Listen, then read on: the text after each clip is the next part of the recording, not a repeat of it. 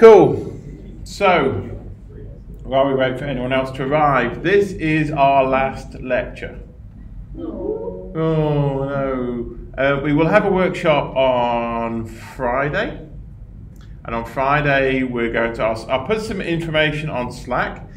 It won't be the standard workshop. All we're going to try and do is get you to spin up an Amazon machine and have a go with SparklyR.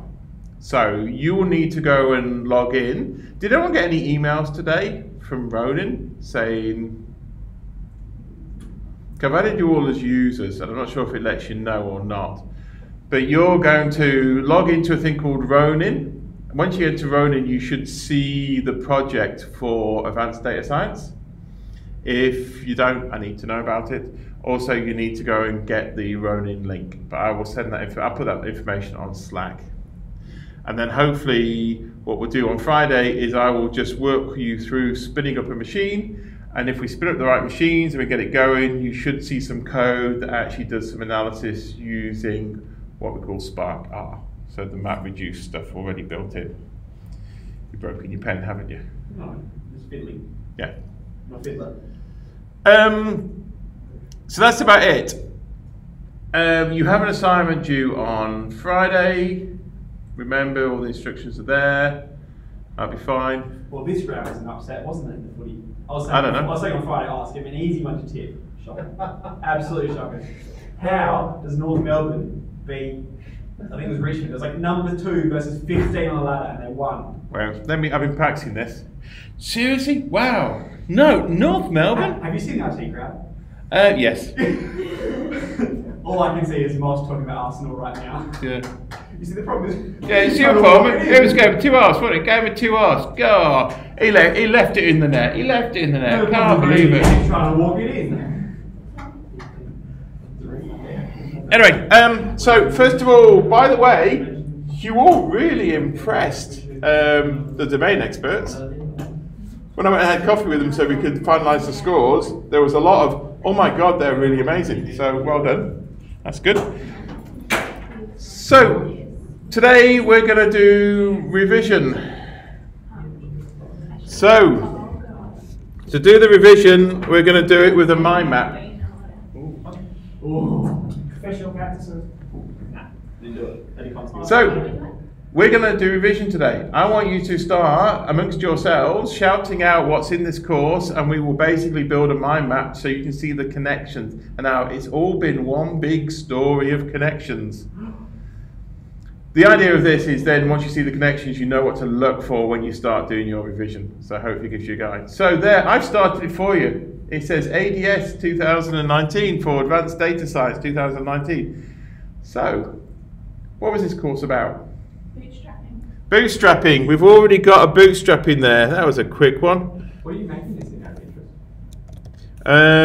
MindNode. It's the one I use for doing mind mapping stuff out when I'm designing courses, etc. Yeah, it's cool. So what else did we do? I've obviously spelled bootstrapping wrong there, but that's all right. That's bootstrapping.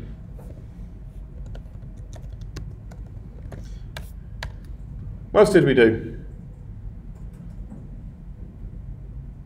You were here. You were all here. I've said you things regularly. Carts. I forgot about it. What about cart? Random forests. Random forests.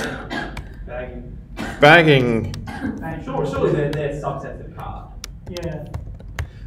Okay, so you're saying that these go together. Oh, that's ooh, okay. Nicely done. Yeah. So what else?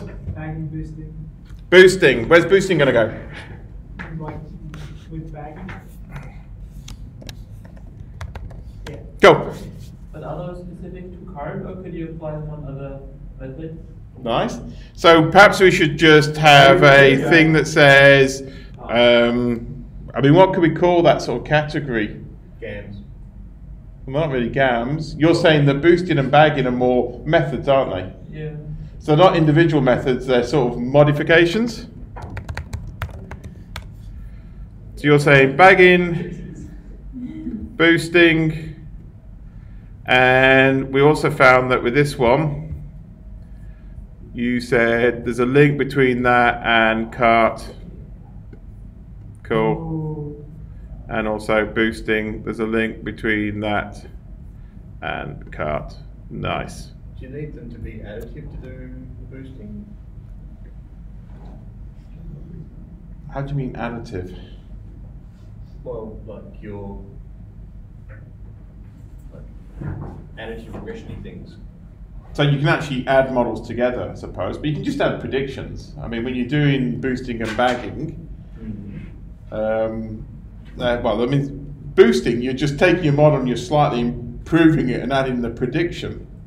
So as long as you can add predictions to some extent, it's fine. What else have we done? I mean, do we have any more general forms that we should think about? So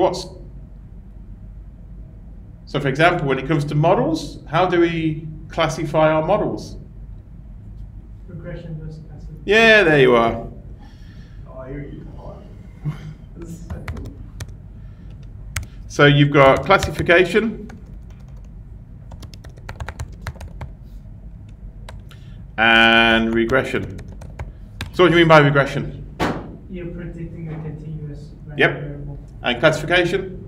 It's some sort of category. Yeah, cool. So you can start thinking about, you've got your carts. Carts are a mixture of both. You've got your bootstrapping, a mixture of both. What other methods have we done? So what's logistic regression then? Because you just said regression is continuous. It does classification. It's a classification. So it's actually so regression can mean more than one thing. In this course, we classified our models as regression if they have a continuous random variable, and classification if they have a categorical random variable as their response. But regression also means the concept of having a linear type model. And why didn't statisticians come up with two different words? You wonder why. So I must admit, even though I've been using regression models in this course, I'm trying to be careful that I always afterwards go, and by that I mean. So sometimes people will assume that when you talk about regression, you're not talking about a continuous response variable, you're talking about the regression as, and often they just think linear regression. Linear regression. Linear regression. Woo! So we should actually at this point have methods that we've done, and we've got our cart, we've got our bootstrapping, we've just had someone mention linear regression, Throw logistic in whilst you're there. and you want me to put in logistic. Fuck it, why not? I really like this, mate. This is a really cool program. Yeah. What else? Oh, we should have model selection as another subcategory. So where are we going to have that? We've got modifications. We could also have sort of, I've been calling it tuning. I mainly call it tuning because Ashley hates that phrase. But tuning, you've got things like model selection, CV. CV, short for. Cross validation. Very well done. Good save. Step. So you've got sort of, well, you've got the whole sort of, I suppose, step, and we can go forward, Back in both. back, both. Yeah. If we're going to do tuning, what else do we need? I mean, we've got all the metrics. All the Metrics, nice. AIC, BIC, CP. What else? AIC, BIC, Mallows, Oh, I mean, there's also AICC. Just AICC. So correct. What's the metric when you're doing cross-validation? Oh. Did someone say AUC or? Remember, a lot of the time we're looking at mean square error. Yeah. And then for that, you've got your cross-validation, mean square error. Don't forget you've got your train and your test. And the idea thing is we're trying to estimate our test. Classification, how do we do measurements in classification? Just classification rate. Yep, so we've got misclassification rate. What other ones did we have? Ooh, that's good. We looked at ROC curves, but I'm not sure where that ROC curves is a very nice thing to discuss. There were three that I can't remember out though. Oh, yeah, cross entropy. Beautiful question that. Here's some data, blah, blah, blah. Calculate the cross entropy. Calculate the Gini. Easy marks. Please don't. Well, let me make a note of that. We rock up these answers, but no question, you scribble it out by hand. Just LaTeX out. Just scribbled out. Okay, so what else have we done in this I course? mean, there's a few more methods probably. Mars, naive Bayes, K-means Davis, PCA, PCR. Oh, and our PCA is different. I'm just listing the headings from your subsection. Okay. That's all I remember. So, PCA, oh, yes. what's PCA? How's PCA different to what we've done so far? Unsupervised. Unsupervised. Yeah. Maybe we should have a Split there. split. Yeah. So we sort of want a, what, on its own little thing? No, I think it's part of methods.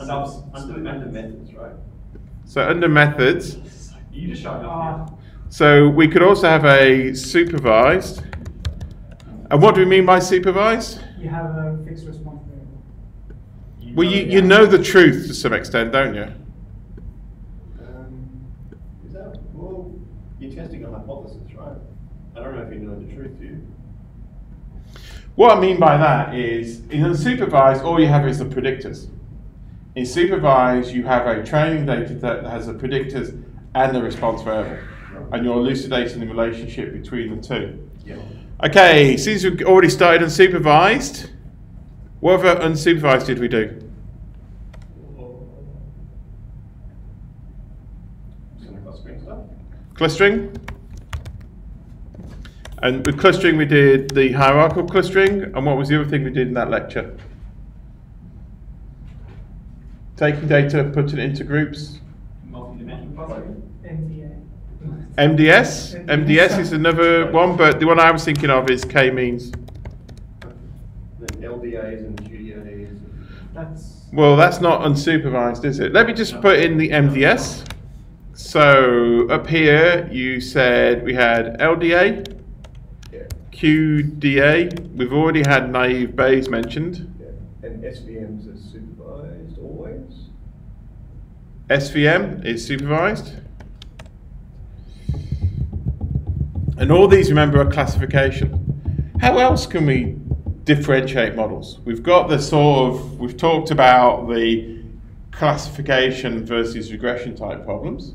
We've talked about unsupervised versus supervised type problems. What other things have we used to sort of talk about models? Prediction versus explanation. Prediction versus explanation. So we can have this as up here. We've got types, but we also could have prediction, explanation. What else have we talked about? There's a key concept really early on. We'll call this foundational that we talked about. bias variance. Right? Bias, variance, trade-off. So if you've got foundations, so you've got the bias, variance, trade-off. And remember that's often about, if you're going to talk about types, flexibility.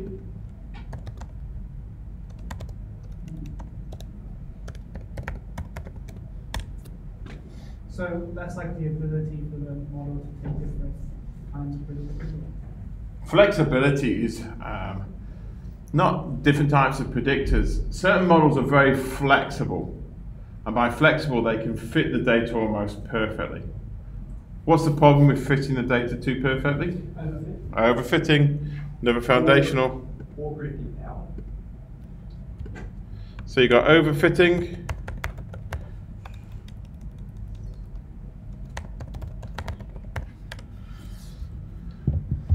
What else? The other thing we've been doing as well is we've got what I call tools of the trade. Workshops. What were our workshops on? CPP. Packages. And R other shiny. things. Bum? R shiny. We didn't do shiny. Other things we did. That What? S3. S3. S3. Yep. Can you do one on like maps or something? Data tables. Yeah, maps. Oh, They're called functionals. Functionals, yeah, data tables. Data table. And then soon to be Sparkly Art RES button. / MapReduce, which is also another method. But yeah, We did big data, we did MapReduce. and data tables will go there too, surely. What else did we do? Or scaling, the multidimensional scale. No. No, we've already got that. No, with big data. What was the other thing we did this time last week? We did map reduce. We did distributed file systems. We did data table, and we did hash functions. And the key idea of key value pairs, which is a fundamental data type. Everything that you've seen up to this point has been rectangular data. Once you get to MapReduce, it's all about key value and representing it that way. What else have we done?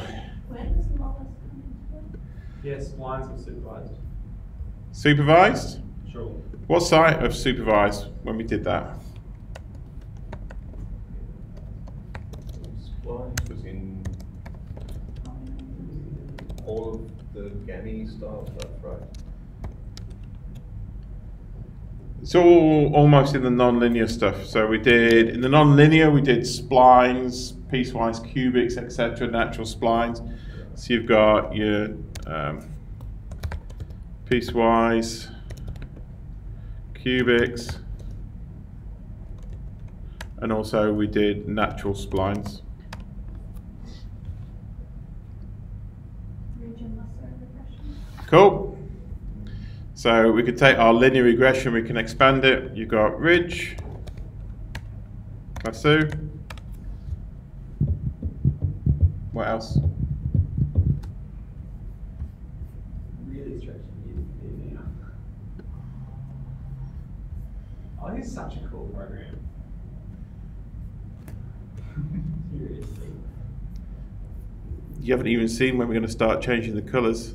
Oh, yes. Let's have a theme. There you are. Joe, I told you this course was about pirates, not vampires. There isn't a pirate theme. I got delight. You want delight? Yeah, third one. Third one in the white areas. There's tropical, that's kind of pirates, right? Candyland. Oh, Candyland. That's Candyland. not at all pirate. What do you mean? You tell me the pirates are having. Blackboard. Let's make it real maths. There you are. That's horrible, stop that. Love that so much. Let's go tropical. There you are. Cool. What else did we do? Like, did we even do anything else? Like, let's be honest. I don't know. This is actually pretty close to all the various things that we did.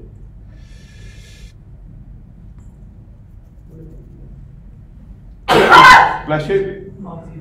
What was EM? So? What was EM? Electromagnetic. No, it was the EM algorithm, expectation maximization. Where does it fit? Supervised. Unsupervised. Unsupervised. Well done. It's the thing that gave John a nightmare. Yeah, it still does. Doing it before I came here. I hate the EM algorithm.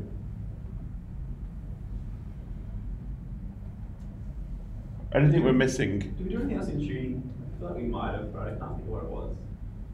Did cross-validation. What are the different sorts of cross-validation? Okay, Leave one out. Cross validation. Okay, cool.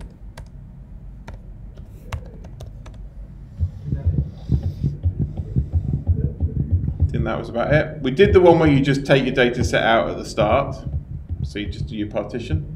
So what was the thing with the oversampling? Or is that all in the thing where you like take a random sample of your sample and you end up with 2/3 of the stuff? Bootstrap. Bootstrap. Okay. And also, it came back again when we were doing support vector machines and some of the other ones. We had that what we call out of the bag. So OB, sorry, random forest. Which was the sort of bag. Out of the bag. Where is my random forest? Out of the bag. Yeah.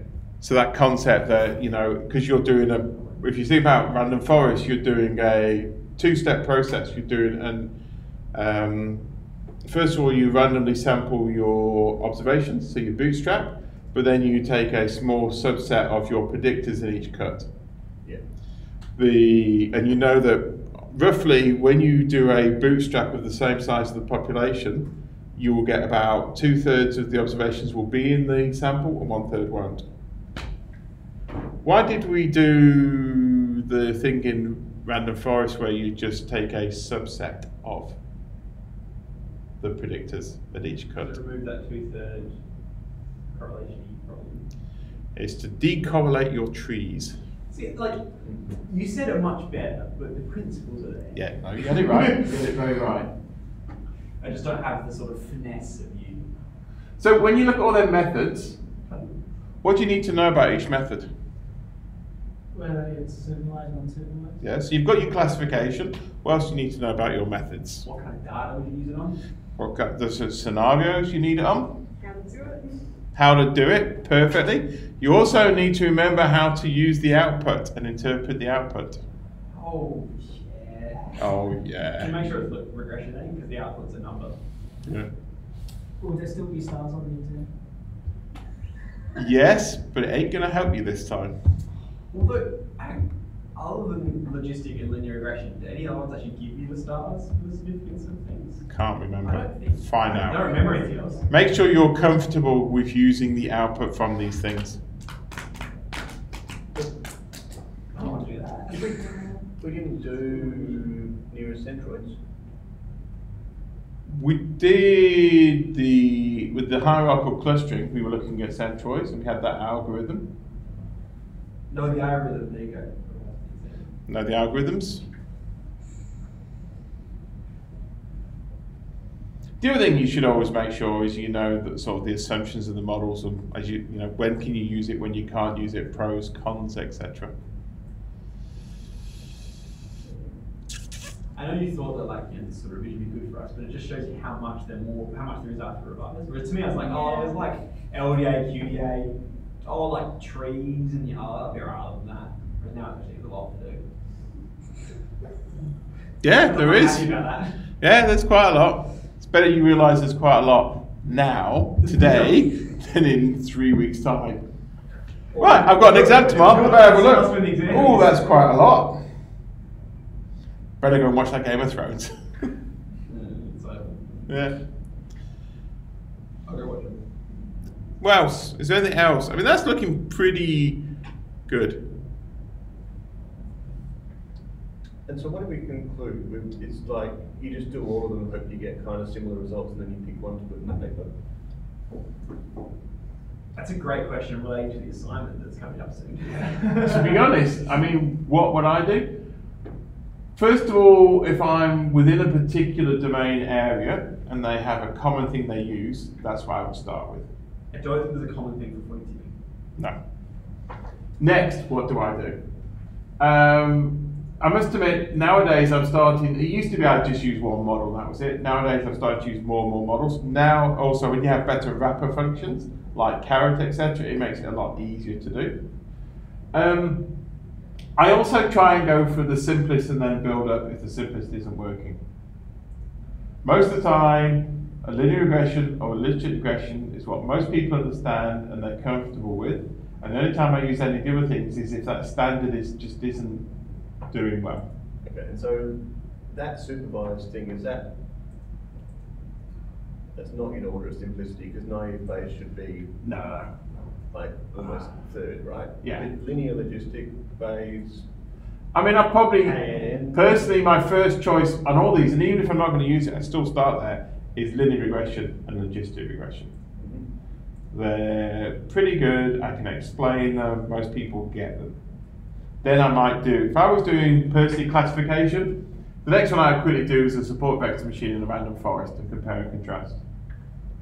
I very rarely use Mars unless I really saw that when I looked at my data, it had this sort of piecewise structure that I wanted to take into account.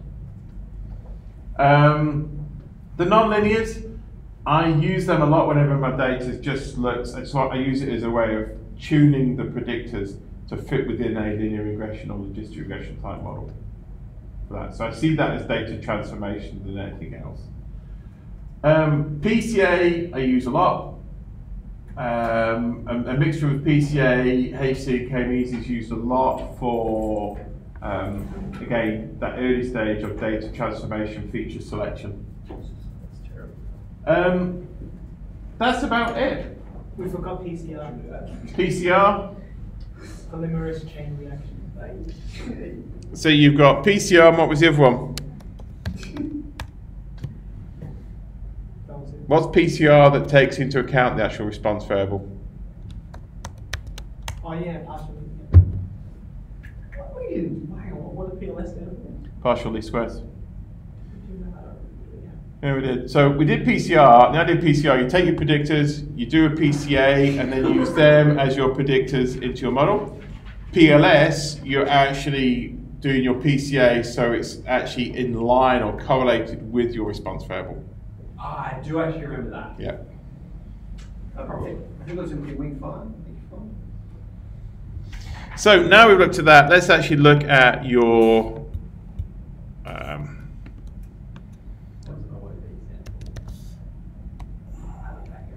so this is actually the spreadsheet of this course. So let's see if we've missed anything.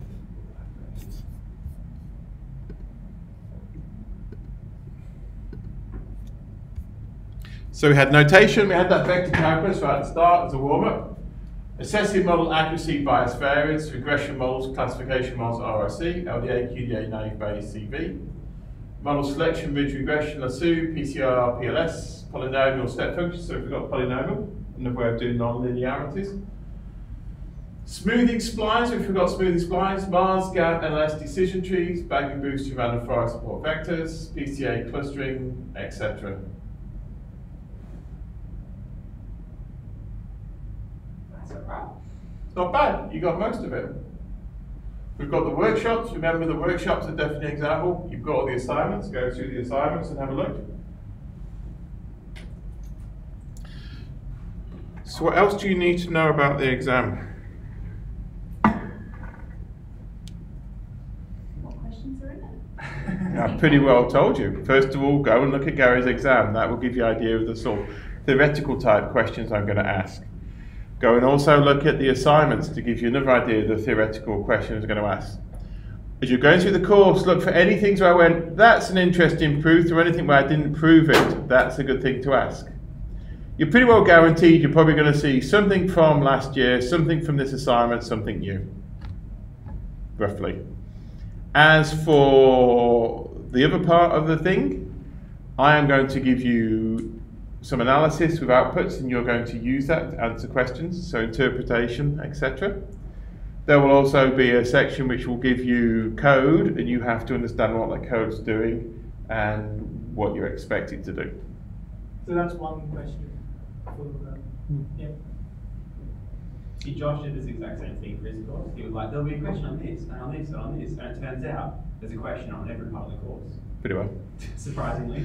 The main difference, and I've tried to say this numerous times, is I don't want people looking at last year's exam and thinking it'd be identical to that. Because one of the things I focused on more is implementation.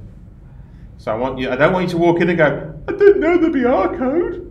Hang on, how many questions are there? 6. How many R-code questions? 1.5.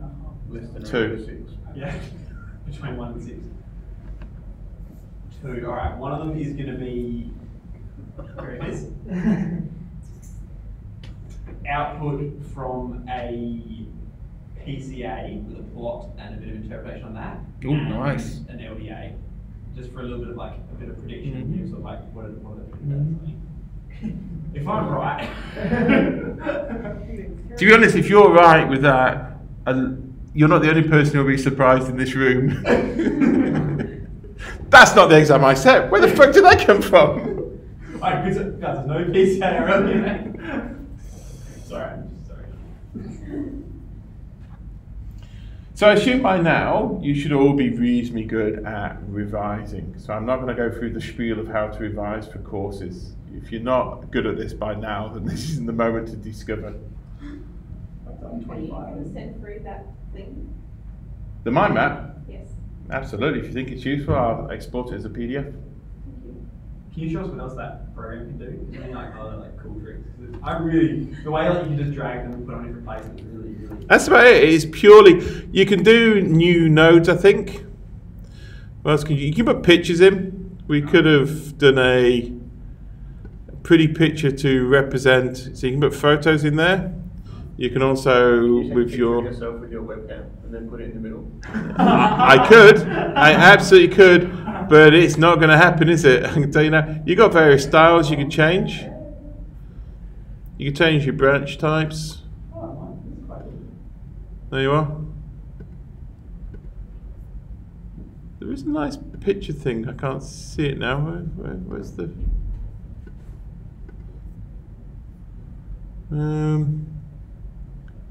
Is it that one?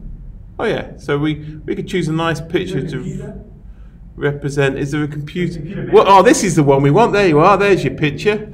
Alright, and tuning's got to be a musical instrument, obviously. Tuning's got to be a musical instrument. Okay, let's find a musical instrument. Saxophone or something. Can you, There's music. Here's the that one? There you are. Surely supervised like a teacher or like an authoritative figure. An authoritative figure. Now we can get a picture of Jono. Very authoritative.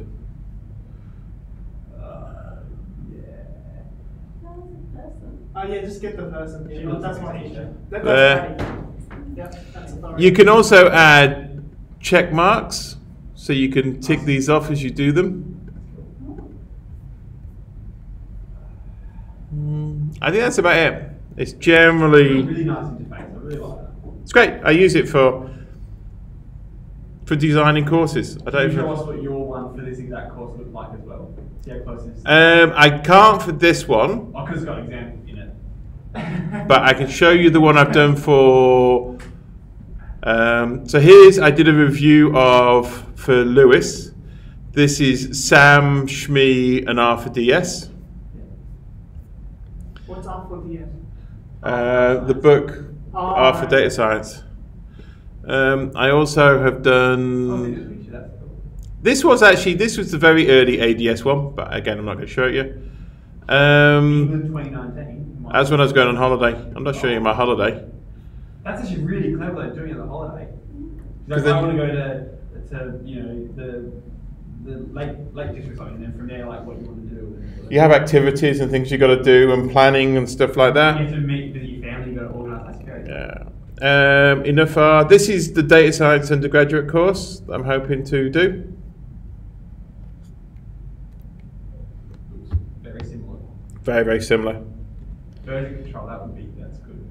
Yeah, so that's under tools of the trade because I don't think RCPP and stuff like that would be too much for undergraduates. But some basic version control, data wrangling functions, the sort of tidy models first. Oh no, that's the same thing, really, surely. Yeah, but I've got things like logistics in here. So I'd like a practical exam and a written exam. But we've got to work out the logistics of that. And then the only other one, we did have one which was, Tokyo this year. no, next year. Enough R.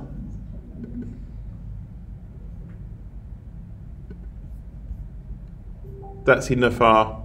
That was a book, stuff that we were working on, me and Lewis. That's some nice connection lines you got there. Yeah, because this is a book I want to write called Enough R to be Dangerous, and this is called Sufficient Stats to be Safe. But this That was, exists already. The purple one exists. no, we were thinking about, and then it ended up being one of the MOOCs that Lewis and me did. Okay. So on this side you get them actually doing stuff, and on this side you sort of, or vice versa. I think this is, well, sort of, that's the theory, that's the sessions, so it sort of matches across. Very cool. So we were planning. Oh, good fun. It's all the important art things that sort of. And this is only at a very basic level, but this obviously also, when I created Shmi, was in the back of my mind when I'm doing that. But it sets you up for a lot of the more complicated things. Like you've got Yeah. all the sort of hypothesis testing and intervals and stuff. So that's it. John, you remember how in SHME you went through an exam and you go, oh, this would be more of an advanced question. Yep. This would be a key to that. No, not really, because they're written by, the exam's written by Gary. So use it, but I don't have, it's hard for me to go through and say advanced core when it's not my exam. I don't know how it breaks down. I've put the exam up. It's on the webpage. I put up the set of solutions that Gary gave me. They're on there. At this point, it's honours. It's all to some extent going to be advanced. You know, that's. You know, it will be a hard exam. I don't know if it'll be your hardest exam. I don't know. I think Gary's going to take that one. You doing a Gary course? But it's for his next semester. Oh yeah, Bayesian. Oh fuck, no, you're Or fucked. even Zangy over summer holiday, that was pretty fun. Yeah, but Not even there. no, I think Josh will be a pretty solid exam, but no surprises. As I said today in our meeting, I think my exam is the worst one for you because we don't know what to expect, because I don't know if I'll get the level right because it's the first time I've done honours. Or Josh. It's really hard that everyone gets it wrong and it doesn't really matter. Yeah. Cool. Apart from emotions get hurt, they feelings get hurt. And friendships may never rebuild. We never had friendships, don't worry. I just like to come to think of you as people who are in this room. Underlings. Underlings, yes. Like wildlings, but lesser. Worse, yeah. Hence the underling. You're lesser folk. Cool. So we'll call it quits there. I will put the mind map up. I will tell you the stuff for the workshop. As for exam consulting, I'm not going to have exact times. You all know where my office is. I will be around. Just come and ask questions. Yeah, I know you'll be there daily. Yeah. Usual stuff, you know. Make sure you revise, read through the stuff. You're all honest by now. I don't have to do the spiel of how to do courses. You should know it. Like close, like at least 20 of them, surely. Yeah. Yeah. Most people. That's about it. Remember, if one question is too hard for everyone, we normalise to make sure it's not too hard for everyone, so don't panic. Although if you find it really, really hard and everyone else finds it really, really easy, then you're fucked. I'm not falling for your crying wolf. It's bad enough with the whatever one you did in AMSI. With your, oh no, there's a wolf, there's a wolf, there's a wolf, there's a wolf, there's definitely a wolf, Mr. Tuke, there's a wolf, there's a wolf. What did you get, 81%? Not a fucking wolf then. Like, you would have been so happy they got it, wouldn't you? Oh no, it would be a fail to me. Absolute fail. Told you my lowest mark was 90. In honours or in uni? In all of it. Oh, Ever. I can bet that. I wasn't a great student in first year. I wasn't a great student in my first degree. It's probably the best thing to say. Second degree, if I wasn't working hard, sure I could go and work hard. No. And I got very, very good at exams. And I have a very, very good memory. Probably developed through your vet degree. Yeah. So, cool. Good luck, everyone. I will see you on Friday. If you have any questions, please feel free, as always, to come and see me.